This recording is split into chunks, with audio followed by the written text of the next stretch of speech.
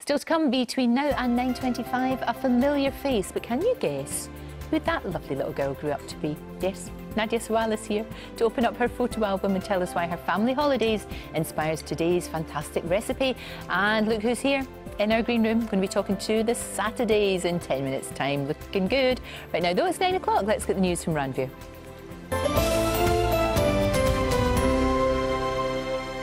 Hurrah! Nadia's back with us today with a dish that's inspired by your family. Family holidays, isn't it? It is, family holidays. Now it's finally sunny. Let's talk holiday food. Let's do. Now, as you know very well, my father is Jordanian. Yes. And as children, we'd go out to Jordan every summer.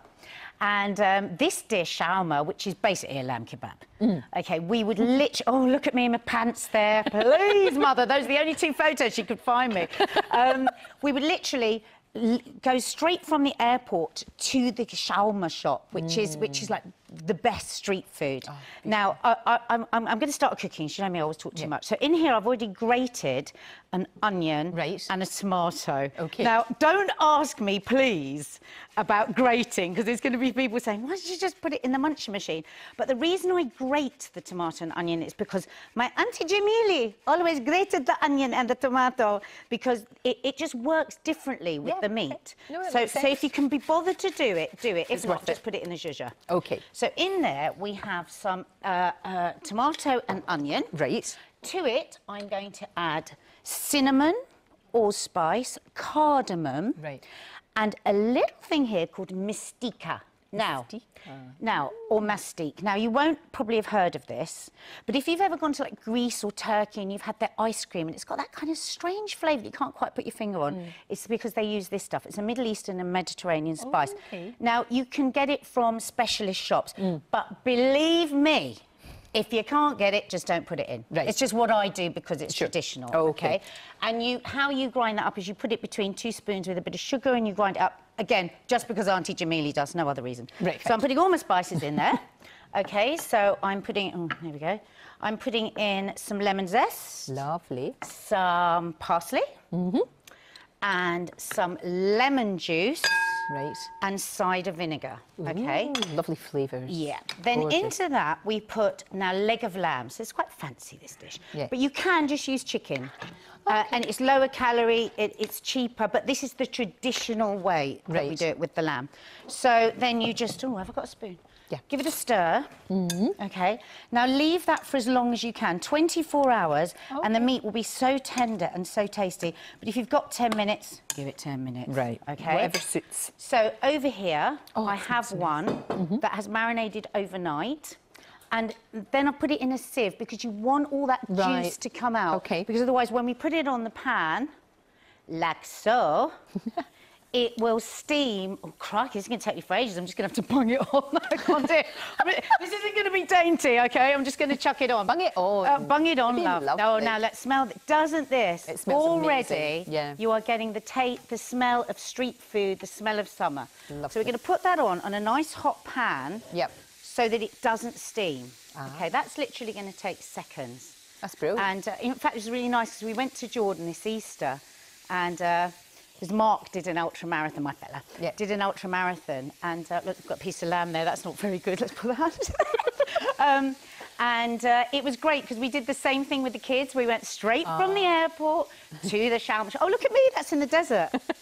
Because it's a great... I mean, people don't think of Jordan as a holiday destination, but it's beautiful. Like... It's 4 hours from here. I know. You've got Petra, the 2,000-year-old city. You've got the Dead Sea. You've got the desert where Lawrence Arabia charged across the desert. It's a great place. So that's cooking away. Right. God, I wish I could turn that up a bit. There we go. Yeah. OK, so here I'm going to make a little sauce. All right. Okay. So in here we've got tahini. Again, you can get it from any supermarket.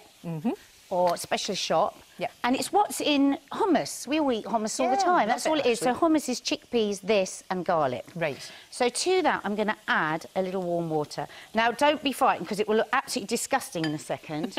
But it gets better. I'm so glad. Oh, no, it's not looking disgusting. No, usually it's not too bad. Oh, no, hang on a minute. It will look disgusting in a second. There we go. Now it's starting to look disgusting. Right. So then we add some lemon.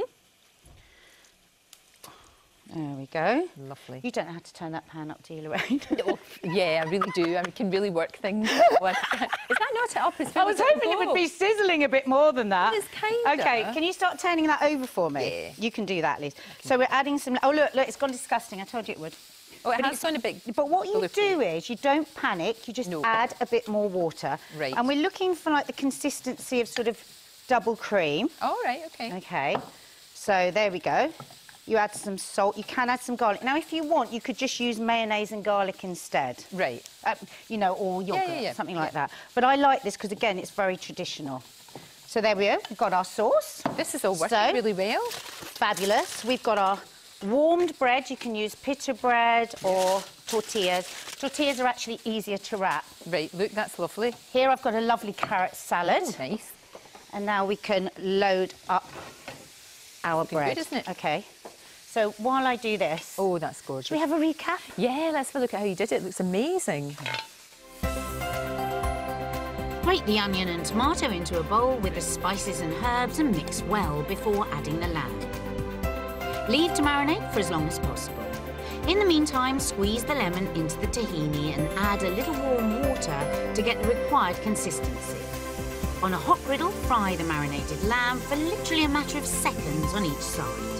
Pile the meat onto the pita bread, top the carrot salad and pickles and drizzle with tahini sauce. Now, I'll tell you what, this looks fabulous. Do you sort of just roll it up? So roll it and tuck it, Lorraine. Is it? So roll it and tuck it a bit like that so it sticks. Right, OK. OK. That's fantastic. And then we can just cut it like that. Right. Oh, And yeah. there you have your street food. Here, I'll have that one. thank Yours you. isn't going to work, is it? No. OK. Here we go. That's proper. That is so And Auntie good. Jamila would say, yabba yay! Oh, yeah, but yeah, to Auntie Jamila. Oh. That is brilliant. As you know, we'll put Nadia's recipe on the website. It's fantastic. very good. itv.com/Lorraine. After the break, Vanessa, Molly, Una, Frankie and Rochelle are all here, catching up with the Saturdays. Beautiful girls, talking new singles, new arrivals, loads of things. See you in a couple of minutes. This is great.